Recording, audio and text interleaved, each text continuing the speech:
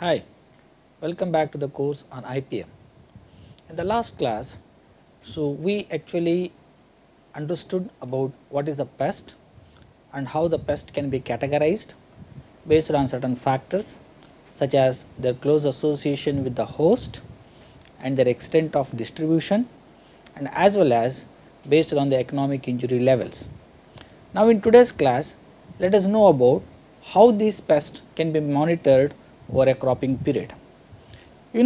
After knowing a pest population, it is quite essential to monitor the pest population in a crop growth period.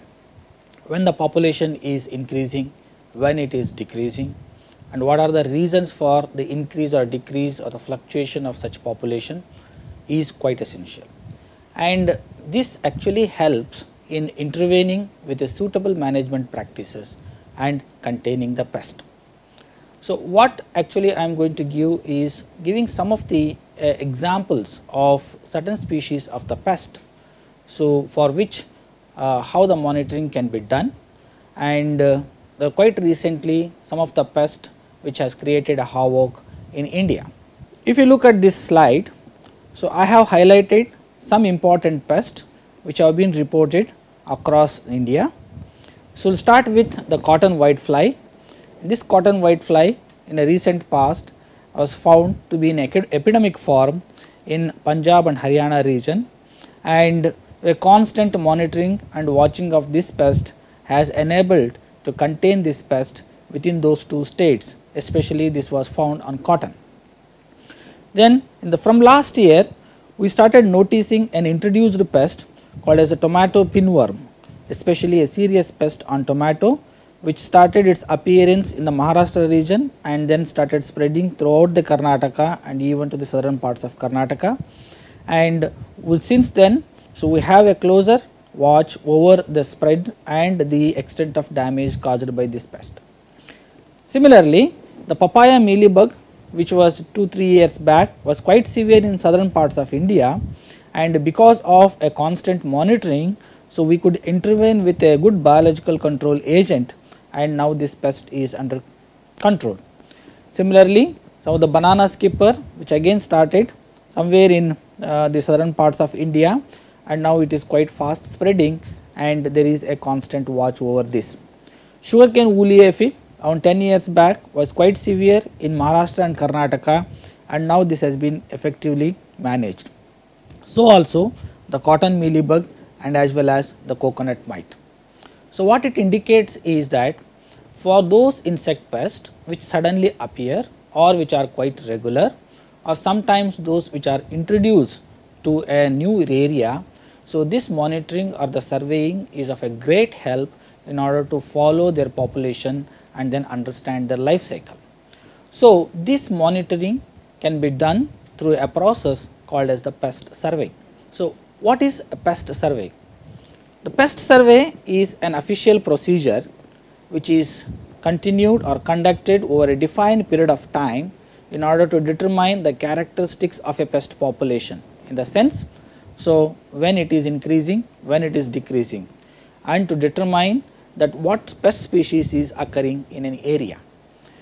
So this survey, and how do you do this survey? The survey can be done by two ways. So one is like there is a roving survey, and the second one is a fixed plot survey. The roving survey is a one type of survey which can be done over a larger area within a short period of time. In the sense, if we would like to know the pest situation irrespective of whatever might be the pest in a larger area, then we normally take up a roving survey. Suppose if you want to look at a quite specific pest in a specific area, then we actually rely upon a second method of survey, what is called as a fixed plot survey.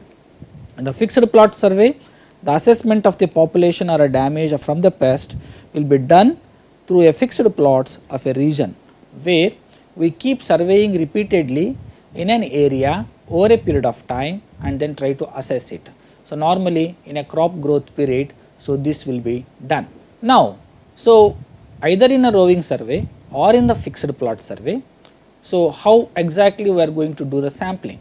the sampling of the insect population or a pest population will depending upon the type of damage that they are going to cause and whether we are looking at an absolute count of the pest or looking at the damaged plant parts. There are two methods of doing the sampling. So, one is the block survey methodology. In this block survey methodology, you can see that over an area we are going to select certain blocks of a fixed area, say 1 by 1 meter, and in that 1 by 1 meter we are going to count the number of plants healthy and the number of plants affected, and over that we will take over either as the number of plants affected or the percent plants affected. So, in this type of blocking will be done in a known area, say for example 1 hectare area, and then we do the survey. Whereas the second method of survey is called as the point survey. In point survey what happens in an area, so we will take the 10 spots or the 20 spots depending upon our requirement randomly, and from each spot we will try to look at either a damage or the pest count and then try to record it. So, either in a roving survey or maybe in a fixed plot survey, so we follow either a block method or the point survey method. Now, if we do this type of a survey repeatedly over a period of time, then that will be referred as a surveillance. So, we call it as the pest surveillance. So, what is pest surveillance? So, the pest surveillance, it refers to an official process which collects and records the data on a pest occurrence or its absence through a constant monitoring or a survey or by other procedures. So, what are the objectives of the pest surveillance?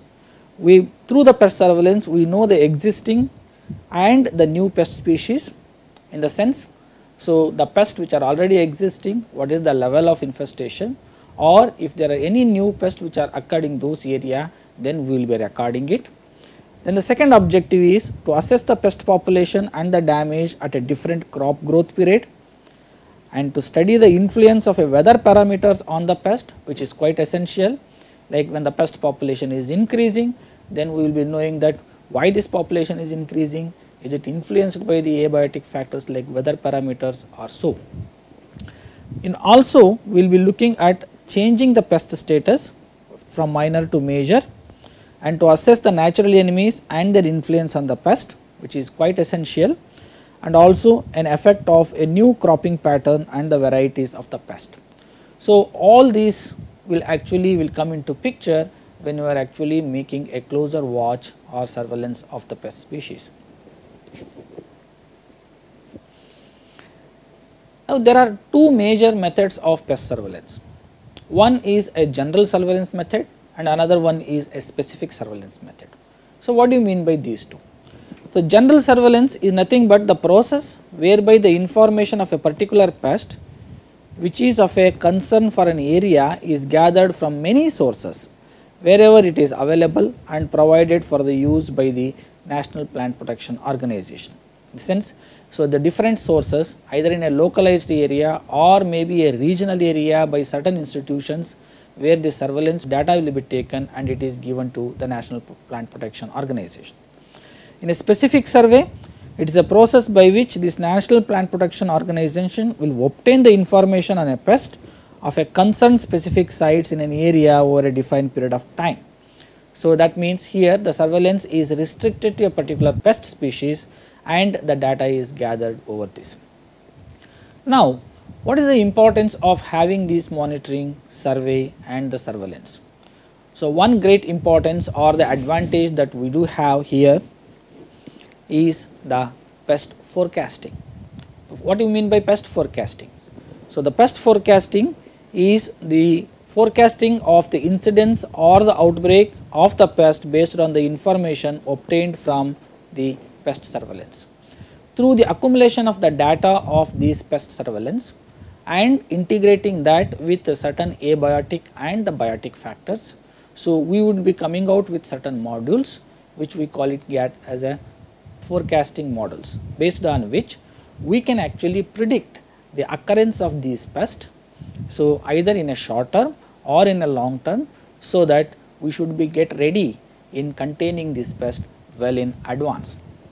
The uses of this pest forecasting, it predicting the pest outbreaks which needs the control measures, and there is a suitable stage at which the control measure can maximize the protection. So, we can actually provide and what is called as an valuable information to the farmer that when exactly the control measure has to be initiated, so that it can be maintained with a minimum economic loss. So, I explained that there are two types of forecasting we can make out of the data obtained through the pest surveillance. Either it might be a short term forecasting, so which is based on 1 or 2 seasons, or there might be a long term forecasting based on the weather parameters. Short term forecasting, like if you look at in this season, if a particular pest has actually reached a higher level and caused a serious damage, then assessing the reasons for such outbreaks, then if such similar reasons will occur in the next season, then we can predict and caution the farmer that this pest is going to come and then cause the damage. In a long term damage or in a long term forecasting, so we can actually accumulate the data over a period of time, say for about 5 to 10 years with all the weather parameters and the natural enemy data. Then we can say that, so well in advance for a longer time of prediction we can make it, but the short term prediction will be quite accurate and advantageous, and for a long term prediction we need to have accurate data over a longer period of time. Now, the next important thing for this survey and surveillance is that how we are going to sample it. So, we need to look at the sampling techniques. See, for each of these pest species, a different sampling methodologies can be employed. We can broadly categorize the sampling techniques into an absolute sampling and the relative sampling. Absolute sampling is counting all the insects which are present either on a plant or in an area, and this is actually quite impossible or practically not possible, we can say that. So, we often rely upon the relative plant sampling, wherein the relative sampling will includes the measure the pest in terms of some values which can be compared over time and space. So, we actually collect the insects in a particular area, we will sample it in particular spots, and then we will actually count it over a larger area or predict it over a larger area. Certain means or the measurements that we employ, such as like light trap, or there might be a sticky trap or the pheromone traps. So, in the coming slides I am going to explain about these things. And the method of sampling, so how exactly you are going to do it. So, either there will be an in situ count, and where we actually have a closer observation of these pests and then they will count either on the plant canopy or so, or we will have a knockdown count in the sense through fogging or something. So, what we do, so we will knock down all the insects present in a plant canopy and then we make an absolute count of it, or else we go for using of the sweeping net, and where we periodically sweep the net and collect the insect and then make the count of it. Then the fourth method of collection is the narcotized collection, where we are going to put some poison and kill the insect, or so we will collect those insects and then make a count of it. Then trapping is most commonly used method, where certain populations of the pest we are going to trap them, like using the sticky trap or the pheromone trap or the light trap or some of the bait traps that we use, which are quite specific to certain pests, and then make a count of these insects. Then the quite essential thing is that when this sampling should be done. So, the sampling based on the crop growth period or based on the stage of the pest, so the sampling can be decided. For instance, normally most injurious stage of the insect are counted. That means when the insects, like most of these lepidopteran pests, if you know, like they are in the immature stages, they cause a lot of damage. So, we normally make a larval count, or sometimes we also go for the egg mass count, that is well in advance before the pest starts causing the damage, or sometimes in certain groups, so where both the immature and as well as the adult insects are counted. Then what should be the sample size? So, the sample size should be decided depending upon the area of the surveying or the nature of the pest. Okay. So, which differs with the nature of pest and as well as the crop. So, a proper sample size, always a higher sample size will give the accurate result. Then after doing all these things, the most important thing is the decision making, wherein after assessing the population or the damage of a crop, then we are comparing it with the ETL and EAL, and if the pest level crosses the ETL, then we can actually take a decision of controlling with a suitable measures so as to prevent the pest from reaching the EIL.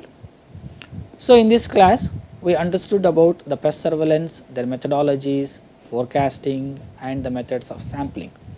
So, in the coming classes, another co-faculty of this course, Dr. M. Bhimanna, will be explaining about the principles of pest management.